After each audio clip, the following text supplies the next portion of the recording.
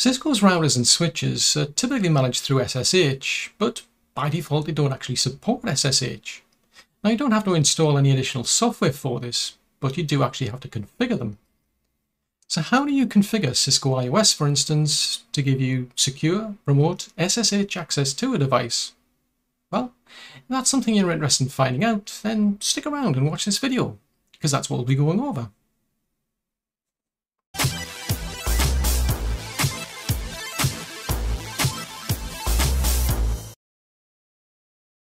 Now I'm going to make an assumption that the device is either brand new, in other words it's just out of the box, or it's actually being repurposed and the configuration has been reset back to the factory defaults.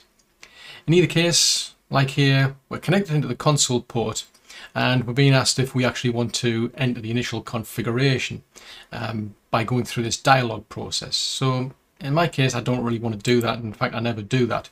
So I'm going to type in no. Hit return.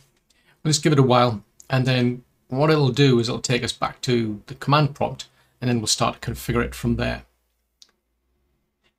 Now in order to get SSH access to this router that I've got as an example, we're going to have to configure some key pairs first. But when it comes to these Cisco devices, in order to actually generate key pairs, you need to configure a domain name. But while we're at it, we're going to change the host name because the default router doesn't really make much sense. So we're going to go into enable mode and we're going to do our configuration through the terminal.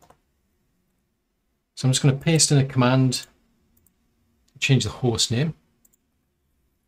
What you use is, the actual naming conventions and tag it to you or the company you work for. I then need to set the domain name. Notice this actual command, it begins with IP. It doesn't begin with domain name, it begins with IP, then domain name. So in my case, I'm just calling this ciscolab.lan. And then now we can actually generate the key pairs that we're going to use. So I'll just paste the command in for that. So it's crypto key generate. In this case, we're going to use RSA, which is the typical algorithm that you use. Then we've got the modular size, we're setting it to 4096 bits, but can use a different size if you want. Because it's going to be used for management purposes only, I'm quite happy to set it to a size like that because I don't really expect that many SSH sessions. Typically for the sort of companies I've worked with, there's usually like a small team, even if they're managing an entire set of devices around the actual globe. The actual network team does tend to be quite small anyway, so you don't get that many concurrent SSH sessions. So I'll just hit return. And then off it goes and creates its key pairs. Now in order to be able to gain access to a device using SSH, you need to be able to log into it. In which case, we need to create a user account. Unfortunately, these Cisco devices do actually have their own local database that we can use. So I'm going to paste in a command that creates a new user account. I'll just go back to the start of the actual command here. And what we've got is username, which is the actual command. Then I've called this user Cisco, although obviously it would make a lot more sense to use something more relevant to yourself. But that's just a typical sort of user account for labs. I'm going to set the privilege level for this user to 15. This just basically saves me having to go through the normal process of logging in with a privilege level of 1 and then elevating that privilege to level 15 using the enable command. Over the years, I can't honestly say I've seen that many people or companies actually bother with privilege levels to set different permissions for different commands to be able to give certain people low-level read access, for example, but it is there if you want to. I just like to keep things simple, and in this particular case, we're just going to set that privilege level of 15 as part of the actual creation of the account anyway. Now, when it comes to the creation of these accounts, bear in mind that the details are being stored in the actual configuration file. And if that configuration ever gets out, well, it's going to have the password actually stored for that user as well. But what we can do is we can actually encrypt that password within the configuration. So what we're going to do here is we're actually going to set the algorithm type that we're going to be using for that encryption to SHA-256 to actually make it a bit more stronger. And then that means we'll use the secret parameter to say we want to encrypt this password. Now, obviously, while you're actually putting that password in, it's in plain text, as you can see. But once it's actually stored, well, then it gets encrypted.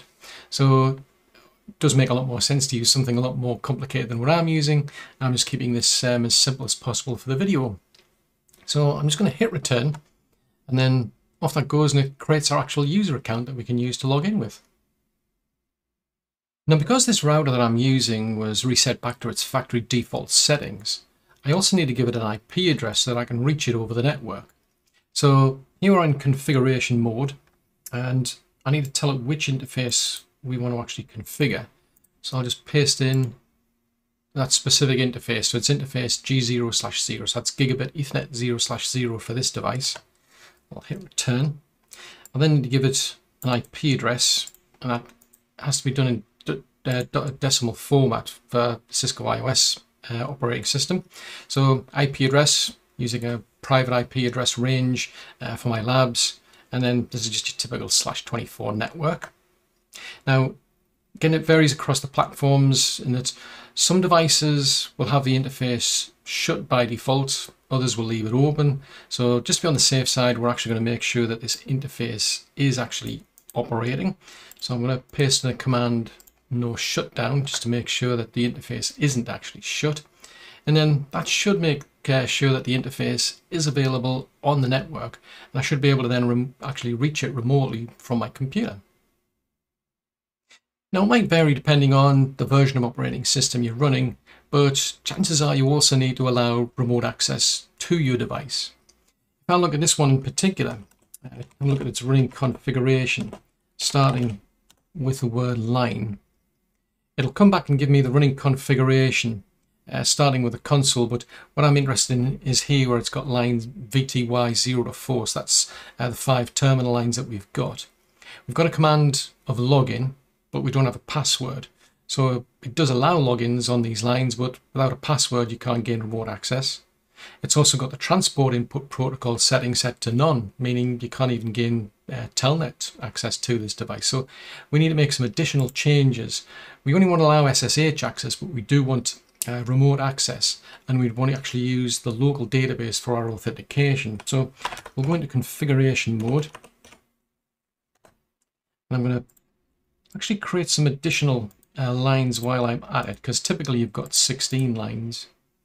So I'll just paste that in. So I've got line VTY 0 to 15. We want local authentication. So instead of login, we have login local. And then I want to set that transport input protocol specifically to SSH. So it'll allow SSH, and that's it. So that sets us up to allow remote access to this actual device. Now, normally at this stage, I would be doing some basic testing just to make sure that I can get remote access to this router using SSH. The only trouble is that the encryption algorithms have actually moved on, and in fact some are actually even deprecated. And that means I'm going to have to make some changes to both the computer I use as well as this Cisco device. I mean, I do want to actually lock the actual security settings down to make things harder. And it does make sense to actually test things first before you do that. It's just that things are out of sync, in which case I may as well jump ahead as far as configuring the actual router is concerned, and then when I make my changes on the computer, they should work. So we're in configuration mode, and what I'm going to do is I'm going to lock this down to allow SSH version 2 only. By default, it will be able to support version 1, which we don't want. So we're going to force it to only accept version 2 sessions. And then what I'm going to do is lock down the algorithms that we're going to allow. And the ones I've got are pretty much the best I can get. Unfortunately, they're a bit outdated still. So I'm just going to paste all these in. So these are the different algorithms that are being recommended at the moment, at least. So we can get as far as like SHA-2, 256, for example, for our Mac algorithm. For the encryption, we can get AES-256. The only catch is when it comes to the key exchange, we've only got Diffie-Hellman group 14 and SHA-1, and I know my computer will not like that because OpenSSH, which is what I'm using on my Linux computer, has moved on. So that's why I'm making sure that I at least get that part done here first. And while I'm here, I'm also going to increase the key size for Diffie-Hellman as well. we'll set that to 4096. So that's at least increased the level of encryption algorithms that we can go as far as. I mean, if I go back to select the key exchange one, for instance, just to give you an example, you'll see it's not really giving me any alternatives than SHA-1, so I'm kind of stuck with that. But what these will do is they're intended basically just to make sure that we don't accept weaker encryption algorithms, because this device will support a lot of algorithms, and we want to make it as difficult as possible for an actual hacker, for example, to be able to take advantage of weaker algorithms. And at this stage, this is the best we've got. Now I'm going to be using a Linux computer to gain remote access to this Cisco router, and for that reason I've got a terminal session open. If I type in SSH 172.16.22.50, so that's the IP address of the router, hit return, and it's coming back and complaining that there's no matching key exchange method found. That is the actual key exchange that we set up on that router. It's the best one I could get. The only trouble is OpenSSH has actually moved on, and it's not even going to actually try to use that. So we have to reconfigure the computer here to allow us to use that.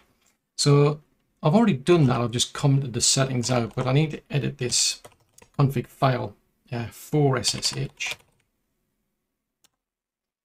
I'll just take the comments out. So I've got some settings here specifically for that router that we've got. So that's the host entry that I'm calling it. I could have called this whatever I like. This is just what I'll be using to reference it as. And since I've actually got a name on the router, I'd like to keep it in sync. I'm not using any DNS here, so I've got an IP address to reference. I could actually, put a username in here if I wanted to. Not really recommended in case somebody gets a hold of these configuration settings. But for the sake of this lab, I'm just going to keep my life a bit easier. Then what I've got to do is I've got to basically downgrade the connection. So we've got to set a key exchange algorithm plus the actual host key algorithm so that these will work. If you don't use these two settings, you'll just get errors like we did before. So we're going to save those changes. If I now type SSH UK, just tab that out because it's the only one I've got defined in that config file. Hit return. It wants to know if we're going to accept the fingerprints. I'll just type in yes to say I will. I need to put in the password. And there we go. We've now got remote SSH access into that device. Because I actually set the user account to privilege level 15, you can see how the prompts are hash. In other words, we're already at level 15 privilege. So that gets our basic SSH connectivity working. Well, at this stage, we've now got our SSH working, but I do want to add just a few more lines just to make it that bit more secure. So the first thing we're going to do is to create an access list. So I'll just copy and paste this one in. So this is just a standard worded access list. In other words, we're just defining a source IP address. And this is for the 172.16.22.0/24 network. So that's a wild card mask that gets used in these sort of configurations. And it's basically just the inverse of a subnet mask. I now need to apply that to our terminal lines. And we want this defined as inbound so that it applies to inbound connections to the router. So basically what that means is if somebody tries to connect to this router and their computer doesn't have an IP address in this subnet, the router won't even let them attempt to log in. And then while I'm here on the lines, I'm also going to time out idle sessions with the exec timeout command. So I've set that to 10 minutes. What you want to use is entirely up to you. By default, it doesn't time out any sessions at all. And the problem with that is that you've only got 16 terminal lines here. You could add more. But by timing out idle sessions, you're less likely to run into a situation where you've just got no more terminal lines left. And that means you just can't get remote access to this computer anymore. So that is very useful in the sense that if somebody connects into the actual router, locks up their computer at the end of the day, goes home, and then what will happen is this session, because the actual session was idle, will get disconnected after 10 minutes in this case. I'm also going to limit the number of authentication attempts. Now, this is not particularly sophisticated. All it's doing is it's just basically going to disconnect a session that's constantly trying to log in. So if you've got like an automated computer and it's just trying to brute force passwords, basically, it's going to let you try one login attempt. And then if you don't get that login correct, in other words, don't put the correct password in, it's going to give you 3 more attempts, then disconnect your session. Normally what would happen is it would just keep letting you try and try and try, which is terrible for like an automated attempt to brute force a password. That's not something ideal, but this is pretty basic, but it's still better than nothing. What I'm also going to do is put in a setting here for the keep alive. So that applies both inbound and outbound. That's to do with half open connections, orphaned connections. The idea is if a session doesn't quite complete, or if it's deliberate, in the case of an attempt to do denial of service, these do have keep lives going and they'll eventually clear them out. Otherwise, you run the risk of the actual device running into a situation where it just runs out of connections, which isn't good. So again, pretty basic to put in. Then the last thing I'm actually going to put in is to actually enable SCP, because we've actually configured SSH on this device. Now, normally you would probably be using things like TFTP to transfer files, and that could include the configuration, which isn't really good because you want everything encrypted. So because we've enabled SSH, you may as well enable the SCP server, so that way you can get a remote session into this computer using SSH as the tunneling protocol to encrypt your transfers, basically. So that gives us our remote connection using SSH into this computer. It's been locked down as best we can, given what we've got on this device in terms of algorithms and so on. It could be better, but you are basically limited to what the actual operating system is capable of. And at least we've gone as far as restricting who can get access and tidy things up that bit more just for your typical working network.